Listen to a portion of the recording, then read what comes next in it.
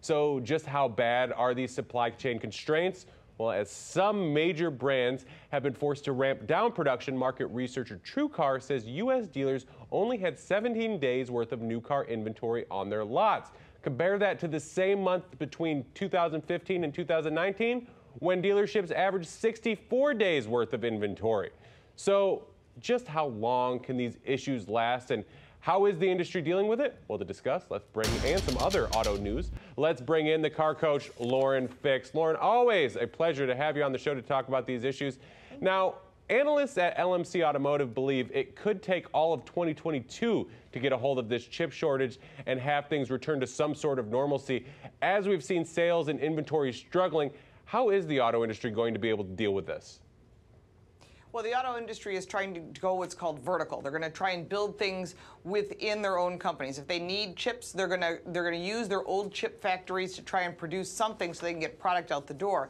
Because you're talking about such a huge hit in sales. That affects profits, that affects the unions, that affects jobs all the way up and down the pike, and that also affects local communities. If a dealer's not selling as many vehicles, they're not going to be using as many services in the local area, and of course that means employees. So there's a lot of people that are impacted by this global chip shortage. Although it seems like it's right on the surface, there's a lot more to it. There's also a shortage in steel, there's a shortage in wiring harnesses, and there's a shortage in rubber, and a lot of that is still sitting on ships that are waiting months, literally out in Long Beach and other areas waiting to dock. And once they dock, they still need workers to unload those ships and then drivers to take them to their destination. So there's a lot of things in the logistics side of this that are also causing part of this chip shortage.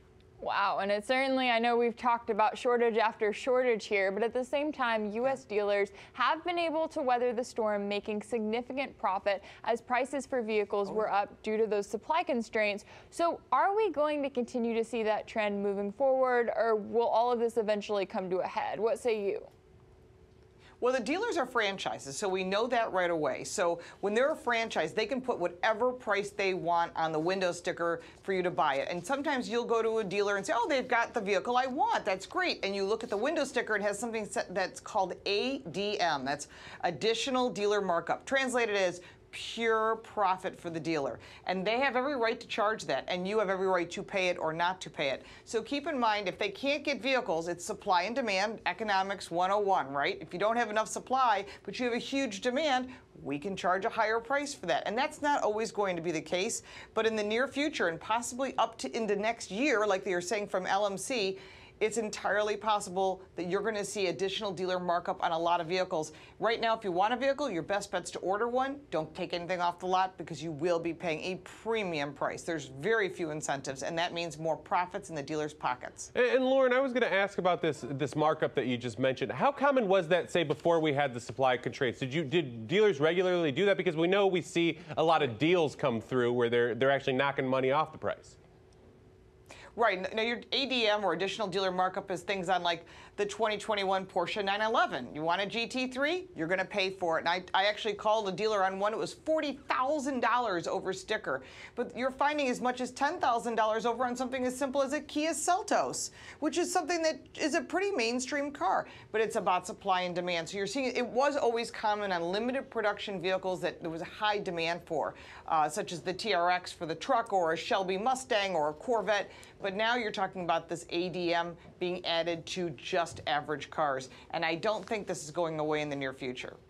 Now, I want to bring another aspect into all of this, which is that earlier this week we discussed a fuel shortage in the UK as the nation faces a truck driver shortage to get the product to the pump. And as that happened, online searches for electric cars in the UK surged 1,500% according to Google search data. So as we look at oil prices going up, do you generally see more EVs being sold in the future?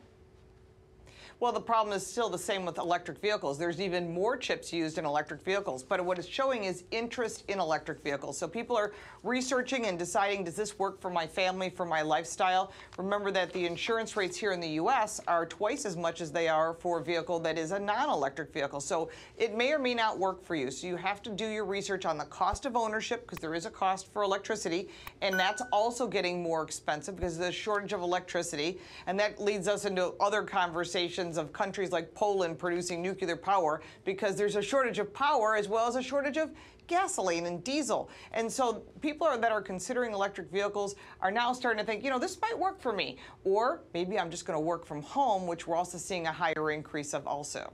Well, and that's interesting because I think we saw that at the beginning of the pandemic, too, of the work from home. People were kind of like that we didn't need cars, but then there were also people who were like in major cities who said, now I maybe do need a car, which caused people to buy. It's been kind of a vicious cycle for pretty much everything since the start of the pandemic. Lauren Fix, the car coach, thank you so much for your insight today.